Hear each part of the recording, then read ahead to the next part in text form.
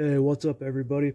Today we're looking at the 2022 The Rise and Reign of the Mammals, a new history from the shadow of the dinosaurs to us by Steve Brusatte. Steve Brusatte is a paleontologist who specializes in carnivorous dinosaurs. In fact, I believe The Rise and Reign of the Mammals is his first book that isn't specifically about dinosaurs. I read, reviewed, and loved The Rise and Fall of the Dinosaurs, which came out in 2018, link in the description, and The Rise and Reign of the Mammals is like a sequel to that book. As much as I loved The Rise and Fall of the Dinosaurs, I did have some criticisms to share on it. I do sometimes try to include a little criticism on the books that I really liked as kind of a way of building trust. I don't want you to just think that I'll only tell you the good things that I liked about a book. But anyway, the reason I'm telling you this is because The Rise and Reign of the Mammals fixes the things that I didn't really like about his last book. I'm talking about the liberal use of cliches and just overall less mature writing. The Rise and Reign of the Mammals is like the mature older sibling of The Rise and Fall of the Dinosaurs, even though it's not older, it's newer. But I want to stress that this does not mean that this book is in any way boring. It's not. Something I really love in science or nature writing is when you feel the author's enthusiasm and his love for the material, and when an author does this well, I just find that it makes the book so much more enjoyable.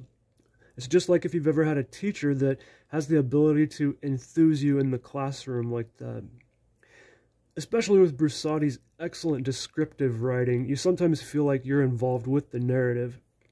Speaking of narrative, let's talk about the format and the structure. The Rise and Reign of the Mammals is a book about evolution. We're covering from the common ancestor of reptiles and mammals and following the mammal line all the way up to modern-day Homo sapiens.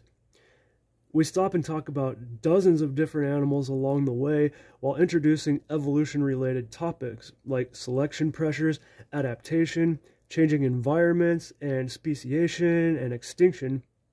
Brusatte goes into detail on some of the traits that made mammals different from their predecessors, as well as some of the things that made them special, be it special sensory abilities, or their carnivorous prowess, or just their sheer size.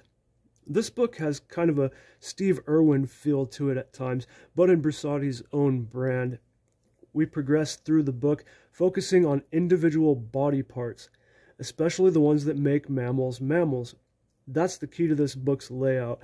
Whereas most books like this are almost purely historical in presentation, this one also takes the reader on a morphological journey.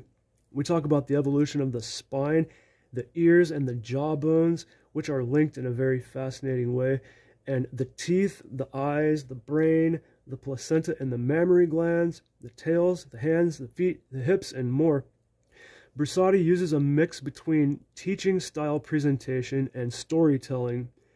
He may take you through a scenario where events play out millions of years ago to explain something like how allopatric speciation can happen, and he does this in a very rich, descriptive writing style. He even does this for a future scenario on one occasion. He's very good at painting a scene for the reader to feel immersed in. This is something he did so well in his last book, too. This is where you're really pulled into what's going on, and I think this is just such a great and memorable way to explain concepts like speciation. He'll also do this for describing some of the work that he and his fellow scientists do and have done. And again, I felt that Brusatte is really coming into his own as a writer with this book. You feel how he's maturing, both as a writer and as a person. Another fascinating thing about this book is just the sheer amount of different amazing creatures that he talks about. Make sure you have your phone close by because you're going to want to stop and Google all of the extinct creatures that he talks about.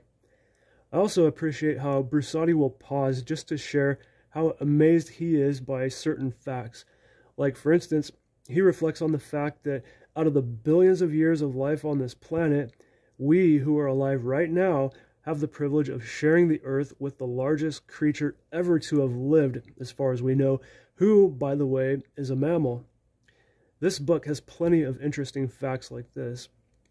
One thing I noticed that I didn't get was in the beginning of the book, there's this timeline with major events written on it, and at the 10,000 year mark, it says first Homo sapiens, but we've been around a lot longer than 10,000 years, so I'm not sure what's going on with that, but that was the only thing I saw that really seemed off. Finally, like The Rise and Fall of the Dinosaurs, this book features superb artwork by Todd Marshall, as well as some more simple anatomic illustrations by Sarah Shelley, and lots of really cool photos. They really put a lot of effort into making this book a great visual experience to go with the narrative. I mean, just look at that cover. And at the end of the video, which is right about now, I'll show you some shots of Marshall's artwork. Okay, that's it for this one, guys. Thank you for watching. I hope you enjoyed the video. I think this is really a book that just about anyone would enjoy, whether you're 90 or 9. I wish I had Brusatte's books when I was a kid. If you're interested in the natural world, animals, animal documentaries, and things like that, or if you enjoyed The Rise and Fall of the Dinosaurs, you'll want to check out The Rise and Reign of the Mammals by Steve Brusatte.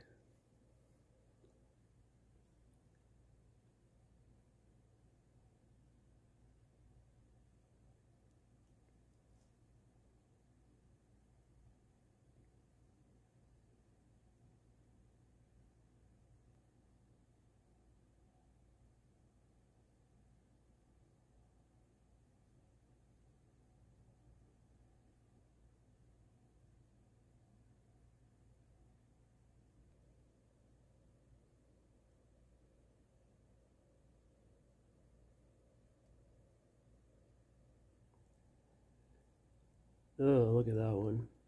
You want to see something really ugly?